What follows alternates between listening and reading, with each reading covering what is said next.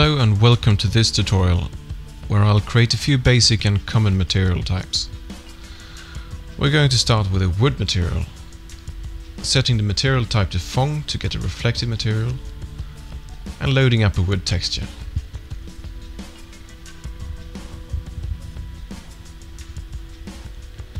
As you can see, it's very glossy and has no structure whatsoever.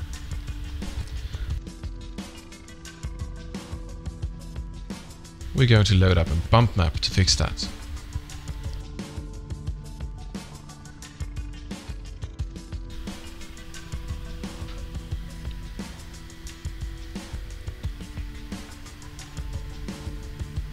I'm also going to select this region of the floor so that we get quick feedback. Let's open the bump map settings. The gamma value of a bump map should normally be set to 1.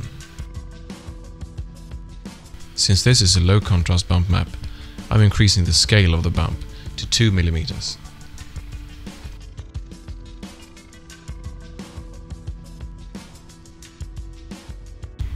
We now have a certain structure to the wood, but the reflection amount is still uniform. So I'll vary the reflectiveness using a spec map in the Fresnel scale slot.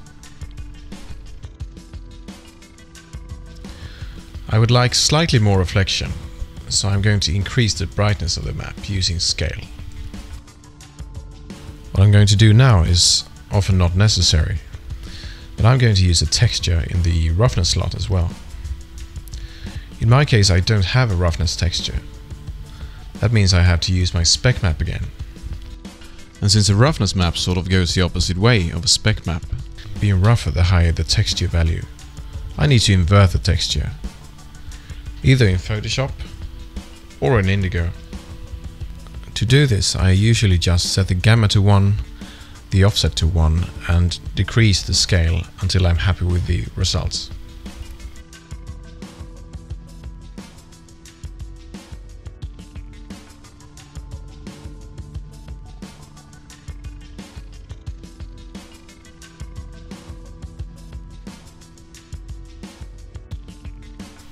Right, onto the curtains.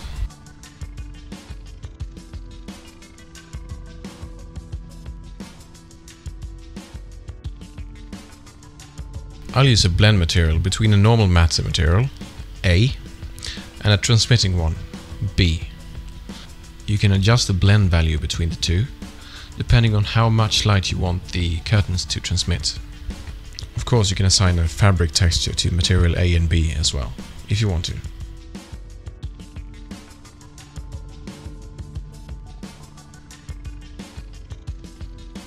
For the plant leaves, I'm going to use the double-sided thin material type. We'll create one material for the front and one for the back side of the leaves. The plant model is just some random free low poly model that didn't include very many textures. So in my case, I'll use the same texture for front and back, but it's preferable to use two different ones. Let's load one up for the front. And then we'll go to the back material and load a texture for that as well.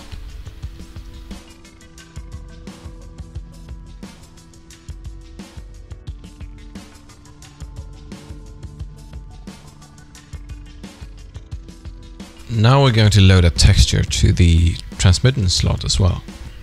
Again, if you have a transmittance texture, use that. But I don't, so I can't. I'll also make the material less transmittive by increasing the reflection fraction, which will make the light reflect back instead of transmitting. You can also change the roughness of the front and back materials. Normally the front of a leaf has lower roughness.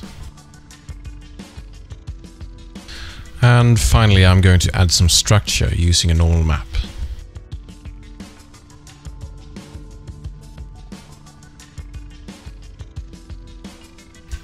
And that's more like it. And then it's just a matter of rendering and tone mapping the scene for a realistic image.